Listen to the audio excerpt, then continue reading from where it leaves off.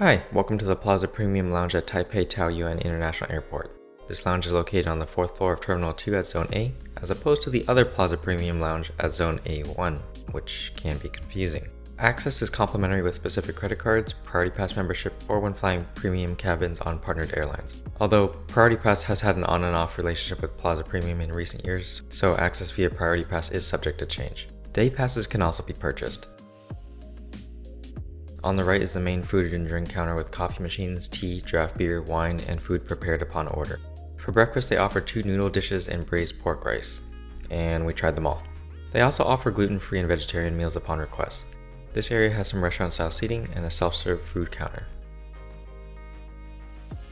They had bread, salad, steamed buns, breakfast meat, potatoes, eggs, fruit, and chilled soft drinks. This section has rows of comfortable chairs and is much quieter than the prior area. On the left are private meeting rooms which can be reserved.